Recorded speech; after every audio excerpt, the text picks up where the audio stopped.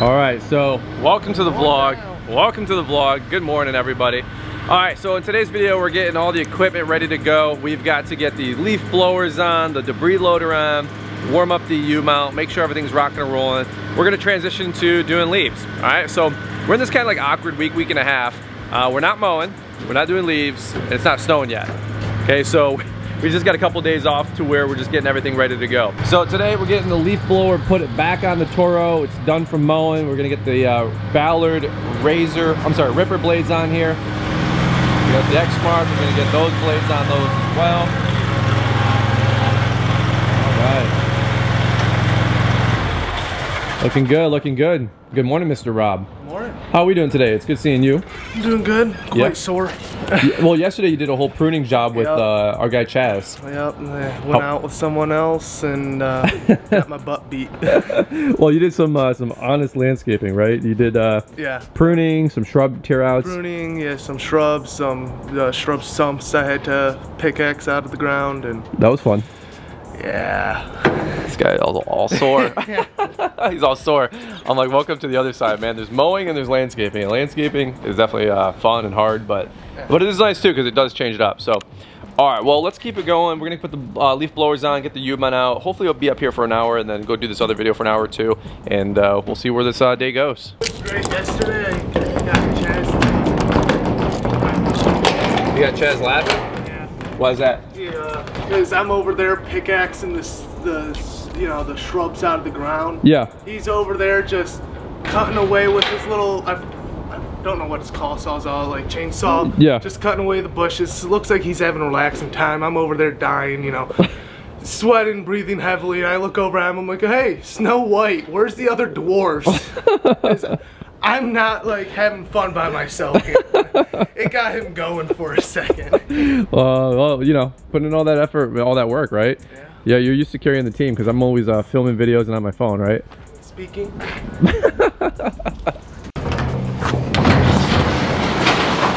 All right. So here is the UMount leaf blower. And this one, they have a new version, well, a prototype version that's like basically twice the size, twice the air CFM and miles per hour. You might have saw that on a vlog we just dropped a day or two ago, the what's new from GIE video. So this is our in-between. So of course BillyGoat has that P2000, which is kind of like their in-between. I didn't necessarily want to drop 13 grand on a Hurricane Z3K or X3K. So this was kind of our happy medium. I think this was like, I don't even know how much I paid for this, 3,500 bucks, maybe 4,000. This was last year fall. It actually helped us a lot with our bigger properties. You gotta leave stuck in there. Hey, can you get it? Can you get it? There you go. All right, so we are on the hunt for the U-mount mount. That's not it. That's the hyper hitch. This is for the BillyGoat, which we're gonna need. Need this bag anyways. We're gonna need. Oh, yeah, everything's buried in here. It's gonna be exciting. Yep. Okay, so is it in the? Is it? I don't know. We're gonna have to pull everything out. Yeah. Here we go. All right, so it's a few minutes later and we are getting the U-mount hooked up. So this is all new to us. We're trying. We're gonna put the U-mount on the multi-force, and that way we can also take this thing on and off if we don't need it and put it on the cart. Where's the cart? Oh, the cart's right here, duh. Well, we normally leave the cart strapped down inside the enclosed trailer. So this is the black spanner that we would basically use U-bolts to the casters of a mower. Can you throw that up there really quick, Rob? Like, just to show an example of what we're talking about. Yeah, maybe on this mower. So this is where we had it last year. And it was fine, it was cool, everything worked out. But, you know, one thing was that we couldn't use the jack though, unfortunately, to change the blades out. Not a big deal. So instead, what we're gonna do is just have this as our go-to on the multi-force. So we'll have the leaf blower and the bagger. So let's see if that mounts on there.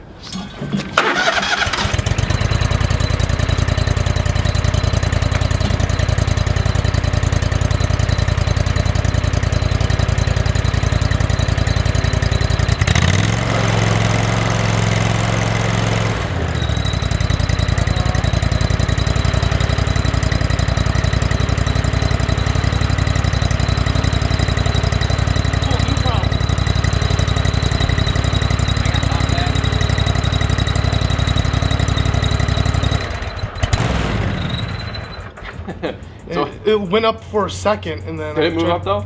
It moved, like when I first started it, when I first pressed it up, I realized I was going up, and then I tried to go down and didn't do anything.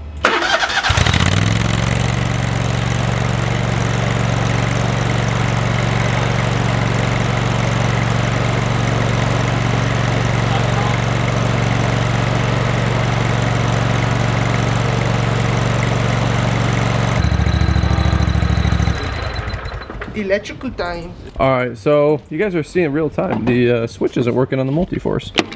I'm not sure why. It's rocking weird, like it's clicking really weird. This switch is definitely working because we can hear the hydros trying to cycle, but I'm not very good with electrical, but let's open it up and see what the heck is going on. This is all the stuff that people doesn't think happens to us, like the small equipment bull crap and the downtime, and hey, we have issues, little stupid issues just like this all the time too, you know. You're gonna rewire, you're gonna hot wire my multi-force. You actually made a really good comment. You said it'd be cool if the, what did you say, Rob? If they were able to make it so, because our problem right now that we've been figuring out is using the pedals on the UMount to change the direction of the actual nozzle. Right. Because on here it's going to be kind of hard on an actual stand-on mower. Yeah. I was just saying it'd be cool if they made it so it would work with this, because since we already have a left and right on here. Yeah. Just make it somehow able to connect to that. That then changes that. We bought the left-right foot pedal design. They have a handheld one. Load it, load it, load it. About to avoid some warranties. Oh, I see a nut just fell right here. I gotta put the camera down. All right, so we are trying to test these out to see what is going on with the little switch. Something's definitely acting up from the top down, from like the actual switch. Yeah. See how it's like it's not rocking correctly? Yeah. Like it just sounds weird. Something. I think, yeah, there might be something inside the switch that's. Yeah, I don't know what is that. Oh. All right, so it's a few minutes later. We're just trying to see if the left-right can now be our up and down. Yep. We don't need to turn anything today or this next week. We can do our leaves and then they can warranty this out or fix it or whatever it is for snow. And Rob took a photo of this schematic right here on his phone, which is dope. And Rob's my resident electrician, so you're doing electrical work, you just didn't know it'd be on lawnmowers. Yep. This will be the moment of truth. If this works. This works. If this worked, that'd be something else. Oh, no way, dude. No way. Is it not coming up, though?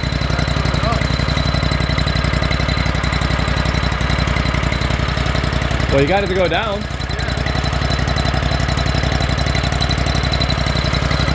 like it's trying to move. Go ahead. I just don't think it's cycling up. Yeah. Well, at least you got it to go down. That works. Well, it makes it easier for us to get this on right now, I guess. Jeez. Well, that actually solved like a lot of the problem. Now it's at least flat. Yeah. Jeez, oh Pete's. Well, that's. Like we might just need to get a new control. Yeah, that's going to Mark's Outdoor, and we need to get that warranted out. I don't know what is going on with that.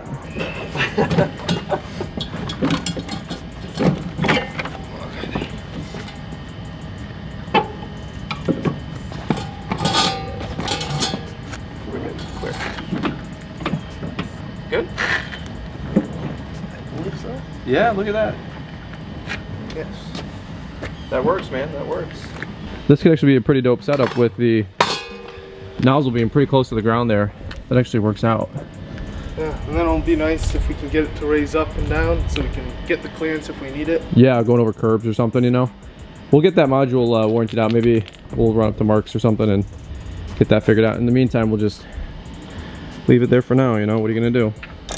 All right, another couple minutes later here, and this is what we're doing, man. We're gonna put this up here. It just kind of fits for the U-mount, you know what I mean? So that way if you need to go left, right.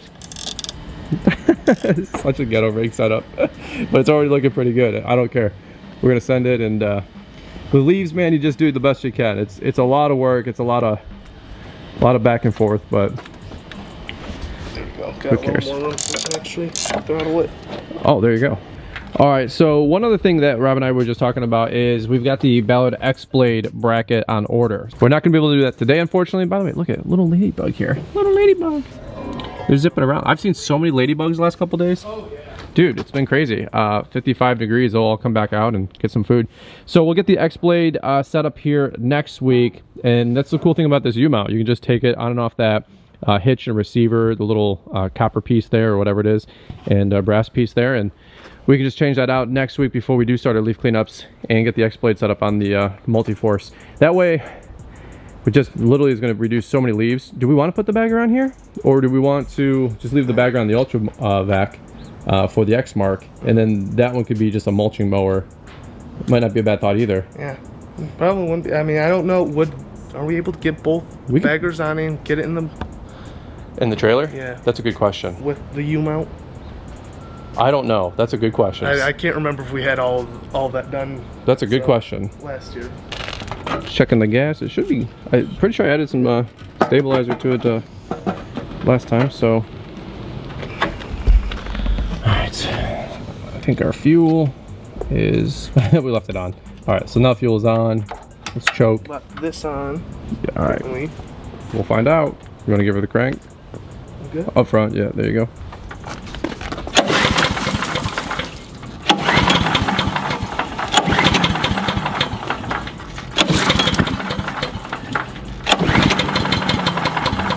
Oh, there you go.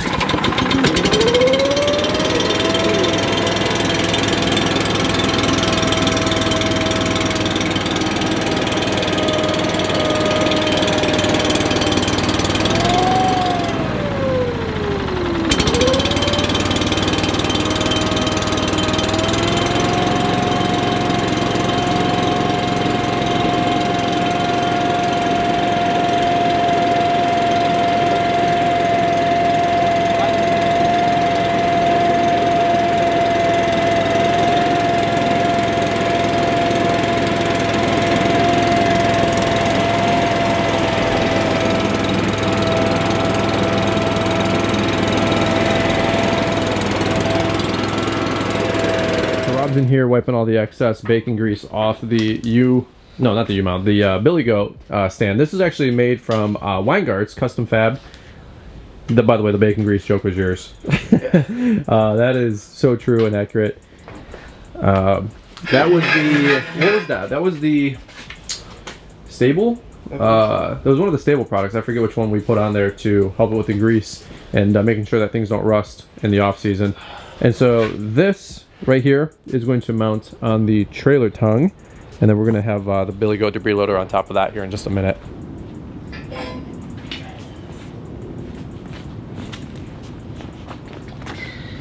Let me go on the other side.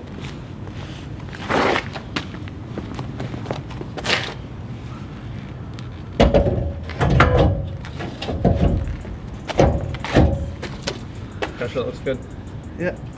Nice. Alright, so Rob is moving the P2000. We gotta get the BillyGoat there in the corner. You guys know Mark. What's up, bro? What's up? How we doing? Pretty good. So Mark's actually on lunch, and he's swinging over really quick. So taking this thing down was actually not that big of a deal. Rob already put the new frame back on, so we're good to go here. But to lift the BillyGoat back on top, it's kind of a three-person job, or if you got a tractor or something like that. So anyway, let's get over here.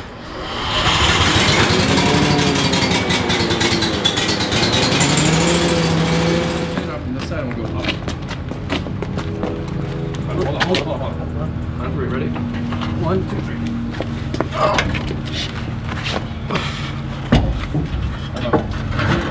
Slow. Okay. Bring it over a little bit. Okay, we're good on those holes. Here, you guys want to just hold it there? I'll get a couple in. Just get one in. I don't think it's going anywhere. Maybe a 4-person job next year. Robin, I took this thing down with 2 people. But next year, just bring my forklift. I was saying, if you have a tractor or a forklift, yeah, dude. Hit it to me with the nut on it. Oh, I'm sorry. Getting them lineman skills going with the gloves on. Oh, you got it, Mark? Yeah. These are the front or the back, or are they all the same? They're all 4. Let's see. Alright, I gotta, I have to pull this thing forward a little bit. hold on. Wait, that was actually good. Yeah, literally right there. It's perfect. That's what I say, because I got these holes. I was gonna say this will hold just line up when he did that. You should be fine. You don't want to. Yeah, I think we're good now. Hold it. Dude, clutch, bro. Thank you so much. Yeah, no problem. For real. All right, Mark is out of here, and we are going to do a cold start. Do you think it's going to start up? Hopefully. Find out. All right. On the gas.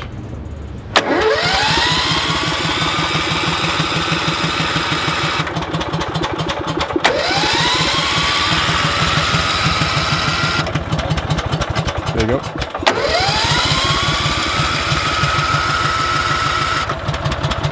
It's right there. You can hear it. All right, we're gonna try again with the X-Mark. The Noco battery charger died. You want to turn it on? Good to go.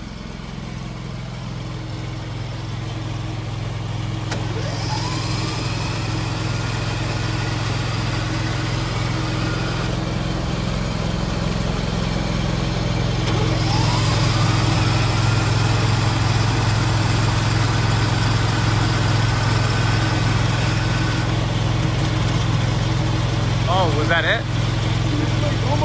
It's almost there.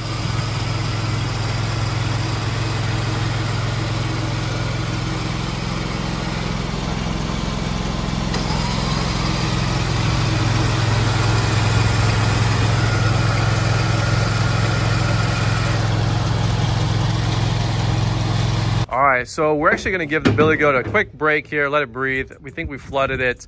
We're gonna put the UltraVac on the X-Mark Laser Z. Rob's getting that all out right now. I'm gonna help him out. Let's go check that out.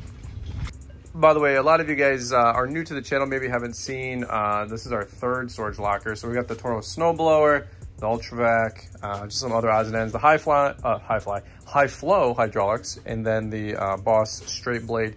All stuff that I'm figuring out how to use to put to work for our business. We don't have any condos or any large strip malls, but I do want to get this on here. If anything, for our property one day in our driveway. Leaf impeller blower for the Z. But these things are sweet. I see Christian with CNI using these all the time, and I need to get some customers to put these things to work, man. All right, so for the X-Mark for us, guys, we take off our shoe blocker. It's all one piece. We don't take anything apart with the shoe blocker necessarily, but we do remove the cable. So, Rob, if you want to come in here, I don't know if you guys have ever seen this before, but this whole piece, actually I should have wrenched this nut off. There is a little piece down here with a just a pin that connects it. I need to get a crescent wrench really quick. Did you already have one out here, Robert? Yeah. Extra. Oh. Right there for you. So this right here. Actually, I should have loosened this up. Is it down? All right. There we go.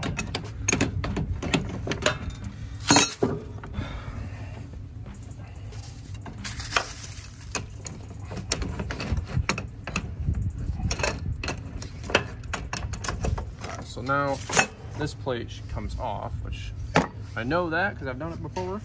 And then over here, see this little ring? I don't know if you guys can get in there, but this ring is what we take off. These are little keychain rings you get from your oil change place. So this little bracket here just loops through there. There used to be one of the little cotter pins, a little micro cotter pin, but we are going to take this off really quick.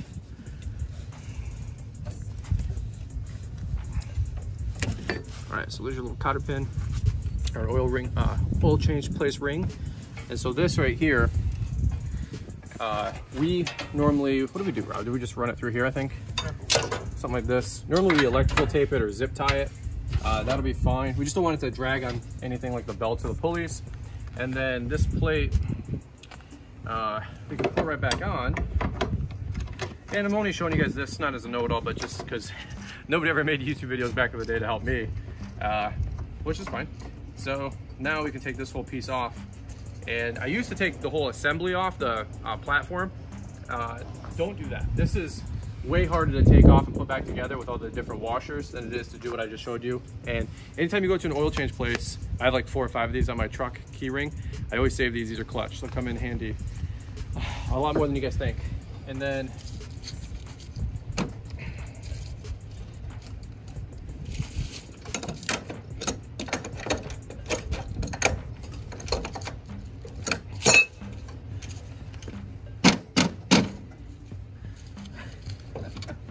It's like nothing is working our way today. There we go. Alright. And now we just take this whole assembly and put it in the locker.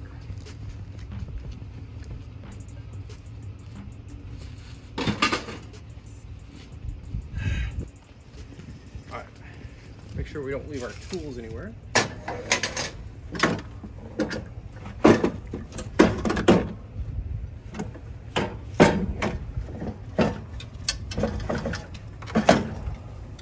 And this right here, maybe you want to come on this side, Rob? This little double stack pulley is where you run the belt. You want to make sure that we're looped on both of the other pulleys. And so this is the tensioner pulley. You got this little thumb release. Try to do it with gloves so you guys maybe don't get, you know, your finger snapped in there. First thing we're going to do is make sure it's wedged on, like so. Use this to put it on the tensioner, and we're good to go. So it's on all three pulleys, 1, 2, and 3. By the way, those impeller auger belts, like 25 bucks, have 2 or 3 with you, because you get the cold mornings, or you get frost, or they just snap, they just shred, especially all the debris, because it's kind of exposed. We always have 1 or 2 extra in the top of the enclosed trailer cabinets. Sweating today, boy. She's ready to go. I'm ready to roll, dude. Like, I'm excited about making some money.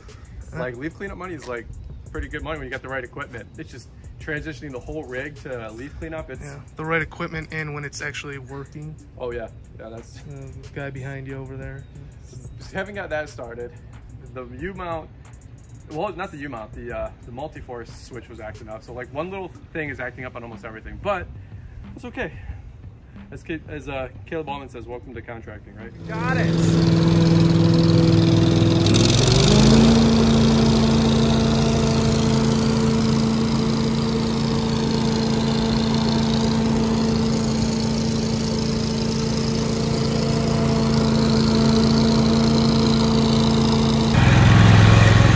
All right, so we got the Z started up, we got the BillyGoat started up.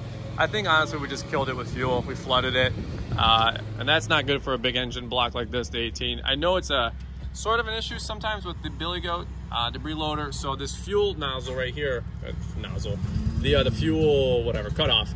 Make sure that it's parallel if you want the fuel to run, and 90 degrees if you want the fuel to not run. So what they suggest, and don't take my word for it, but I'm just saying this is what we hear, is turn it 90 degrees. That way there's no fuel left in the block when you try to go to start it the next time, you end up flooding the engine. And you can see right here, we got some fuel still kind of, as you can see right here, there's still some smoke coming off, some burned off fuel.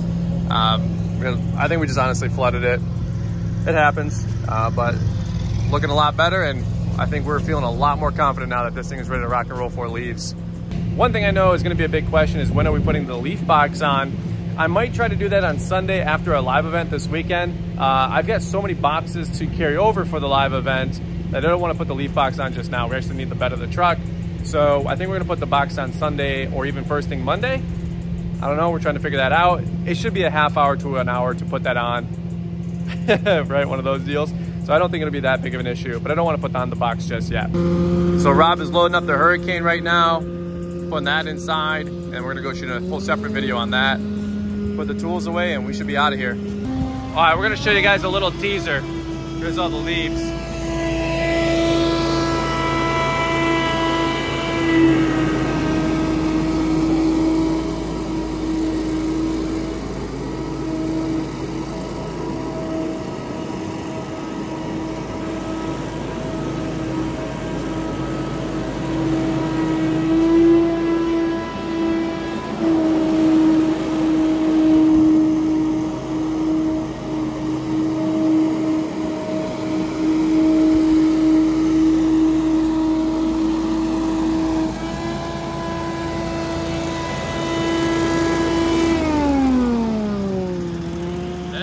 Better than I thought, like right off the bat. Sweet. All right, well, stay tuned. We'll have another video. This is gonna be so much better than last year, bro. When last year was all wet leaves. Oh yeah. Wet, frozen, matted to the ground leaves. It's been 55 and no rain for almost 2 weeks now. Praise the Lord.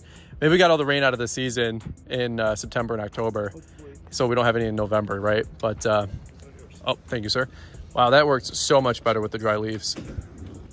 One last thing, this cart, we normally keep it in the corner of the trailer, normally like toe strapped, tied down. That way, not toe strap, but tied down with the ratchet strap. That way, if we don't want it on top of the mower, we can just leave it in the trailer so we always have it. For right now, we'll probably just leave it in the locker. Thanks, dude.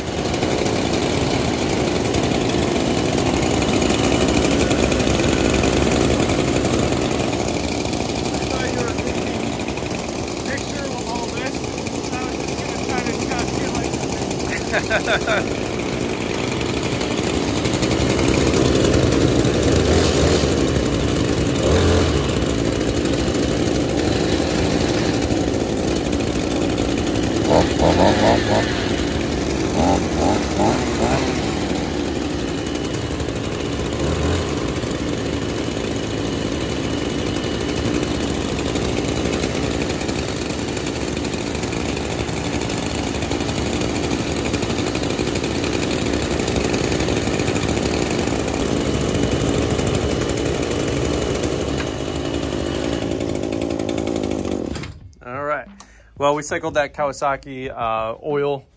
All right, well, we cycled that Kawasaki fuel through there. They're 50-to-1 mix. So check that video out if you guys missed it just a day or two ago, or maybe it's a day or two after this vlog. I'll make sure to leave a little card or whatever. And so all of our handheld is winterized, and we won't be using that again until arguably in the spring.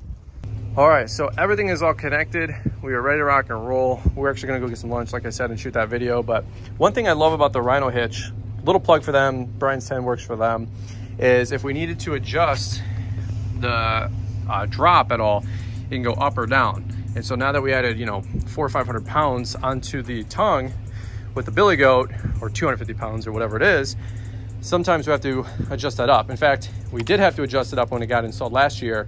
So if it was on like level 5, now it's on level 4 or whatever, or vice versa. So I'm out of breath, bro. Yeah. You did great. Thank you, sir. No problem. Good job. You wanna go get some lunch? I do. All right, we're wrapping up this vlog, guys. Over and out, and look forward to catch up on the next one. Big thumbs up, and I hope you guys are ready to go tackle leaf cleanups and go make that leaf money. We'll see you guys.